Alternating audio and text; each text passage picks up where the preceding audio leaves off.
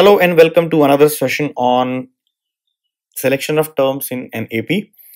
In this question, it's given that we have to divide 32 into 4 parts, 32 into 4 parts, 32 into 4 parts, which are in AP, right? So the 32 has to be divided in 4 parts, which are in AP, such that product of extremes, that is first and the fourth, will be the extreme terms, is to product of means, that means second and third, it will be the means, is 7:15.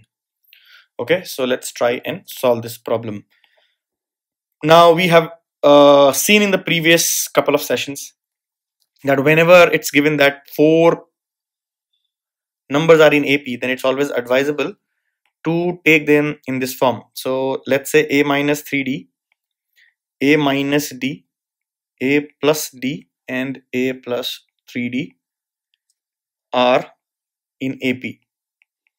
Okay, now it's not mandatory to start with like this. You can start with a plus d, a plus 2d, a plus 3d, but then we know that whenever the sum of the terms is given, and which is clearly here sum is given because you have to break 32 into 4 parts. That means if you add all the parts, you will get 32. That means sum is given. So whenever sum is given and AP terms are involved, it is always advisable to take terms in this format rather than simply taking a plus d, a plus 2d, and a plus 3d. Why? Because it eases out a lot of calculations and you can eliminate one variable very easily.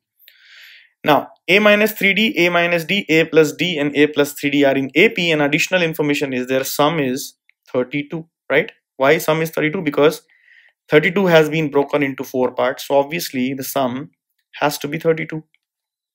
Okay, so when you write this, you have 32 here, and see the the help you're getting now, because now minus d and plus d will get cancelled, plus 3d and minus 3d will get cancelled. You get 4a is equal to 32, hence clearly a is 8. Now it is much easier. Why? Because now you know one variable.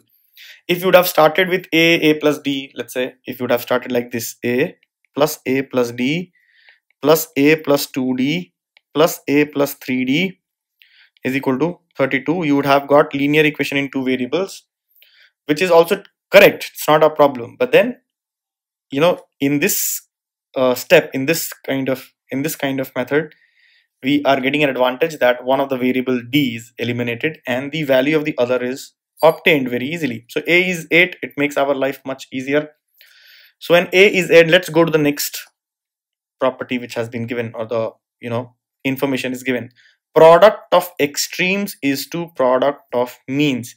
Now products of extremes are this, correct? Is to, that means a ratio has to be taken. Product of means, okay, and this ratio is given to be equal to 7 times 15, 7 by 15, not times, 7 upon 15. So using the identities a plus b, a minus b, you can see this is a square minus 3d whole square, and the denominator is a square minus d square, and this is 7 upon 15. So let's cross multiply. A is anyways known, so we can simplify, but let us simplify a little later. So when you cross multiply, you'll get 15a squared minus 15 times 3d squared is equal to 7a square minus 7 times d square. Okay, let's open the brackets and simplify. 15a square minus 15 times 9. Now 3 square is 9, and 15 times 9 is 135. 135d square is equal to 7a square minus 7d square.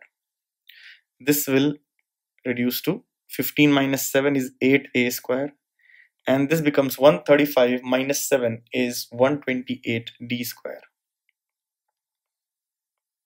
Okay, now this 8 is nothing but this is 16. Okay, so hence d square is a square by 16. This implies d is plus minus a by 4, right? And a was 8, so hence plus minus 8 by 4, so hence plus minus 2. Now deploying the value of one variable, the very last step, make sure that you're not doing any calculation errors. It eliminates, and it becomes a little easier, right? So you have just to calculate only once. So D is plus minus 2. So hence what happens? We get A as 8 and D as either plus 2, and A is 8 and D is minus 2. In both cases we can find the AP now. First term was A minus 3D, right? So it is 8 minus 3 into 2, that is 2. Here it is 8 plus 3 into 2, that is 14. Second is A minus D, so 8 minus 2, so hence it is 6. Here it is 8 plus 2, hence it is 10. It is A plus D, so it is 8 plus 2, 10. It will be 8 minus 2, so it is 6. And finally A plus 3D is 8 plus 6, so 14. 8 minus 6, so it is 2, right? So in both the cases you'll see these are ascending order and descending order terms are same, 2, 6, 10, 12, 10, 14, or 14, 10, 6, 2. Both, if you see, add up to 32, right? Add up to 32, and you can check the sum of their squares. Sorry, it's not the sum of the squares, the product of their extreme, that is 2 into 14, and product of their mean, 6 into 10, is 7 upon 15. You can check that, right? So hence both the conditions are met and we have solved this problem. We have found out the four numbers in AP. They are either 2, 6, 10, 14 or 14, 10, 6.